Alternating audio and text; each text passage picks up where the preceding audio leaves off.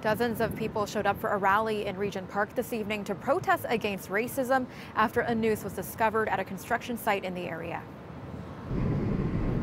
The rally was held at Dundas and Simic Street, just around the corner from where the noose was found Friday.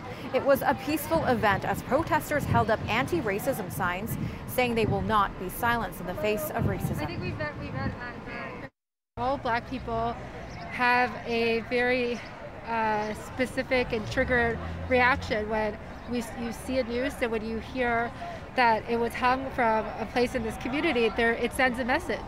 And I think everybody being here, showing support for the community, also sends a message that we won't tolerate it. It was horrific to hear what happened across the street. This has to stop. And we came here today to stand together with others to say Black Lives Matter, Indigenous Lives Matter. The event was organized by the Regent Park Mothers of Peace, the Regent Park Neighborhood Association, and members of the Regent Park community.